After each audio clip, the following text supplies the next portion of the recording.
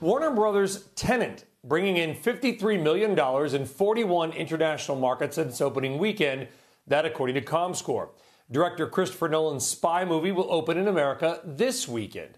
Now, IMAX says the movie opened to a $5 million weekend at 248 of its international theaters, grossing $20,000 per screen on average. Joining us now is Richard Gelfond. He is CEO of IMAX. Richard, congratulations. Put those numbers in context. How does that number, 20K a theater, whatever it might be, relate to pre-pandemic? It was surprising. I mean, obviously, capacity was limited. People sat every other seat and every other row. So it was about 50% what it typically is. But if you look at it in 11 markets internationally, we had a higher per screen average than we had for Dunkirk or Interstellar, which is amazing. And when we looked at our own projections for the movie, it blew them away. And overall, the movie was forecast to do about $25 million, and it did $53 million.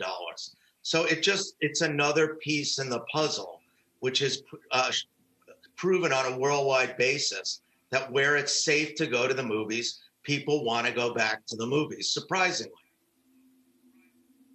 Well, it feels like it's proven, Richard, not only that they want to go back to the movies, that at least they will go back to the movies, at least a certain percentage of the population, because I know you had sold out theaters in countries that have sort of similar data and statistics to us, like a Denmark, like a Sweden, even Saudi Arabia. We can get even closer to home, which was Canada. Canada, which obviously shares our border and our culture in so many ways, limited shows in almost all the provinces to only 50 people. And we did 10,000 a screen with only 50 people. There were shows running 24 hours a day. And one interesting phenomenon came up, which we were hoping for, we weren't sure, which is that people spread out during the day.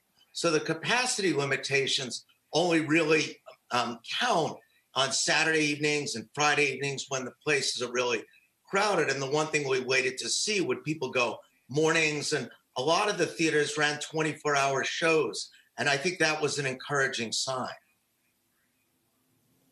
So are you saying, Richard, that if able, human beings will act in a fairly intelligent, self-interested manner without having to be dictated to in some cases? Sounds like the population of movie theater goers, shocking, acted in a responsible manner. And of course, I'm being a little bit tongue-in-cheek because I believe that if you look at a Sweden model, whatever it is, people space themselves out, not because they're told to by the government, but because they feel like it's the right and safest thing to do in many cases.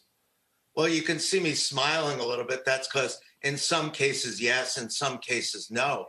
But, my guess is that the millennials and people who are anxious to see the movie on opening night would be the least likely to spread themselves up. But I think as you go to people who are a little bit older, families, things like that, bringing kids, I think those would be the most likely to spread themselves out. And that was the big question for us going in, which is typically a very successful theater chain does about 20, 25% capacity. Last year, which is a record year for IMAX, we did about 10% of capacity. But again, it's concentrated on those weekends. And we had hoped to see the behavior we are seeing, which is this spreading out phenomenon. I think it's encouraging going forward.